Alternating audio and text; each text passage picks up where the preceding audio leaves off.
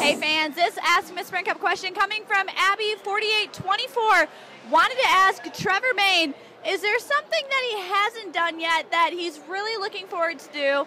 Let's see what Trevor has to say. There's a lot of those, I think. Just getting started, hopefully. So to me, I'd love to be able to contend for a Sprint Cup championship, and then winning it's the next level. But to be full-time at Sprint Cup, I'd love to have that opportunity to go out here every weekend and do what these guys do and contend for wins and championships for sure.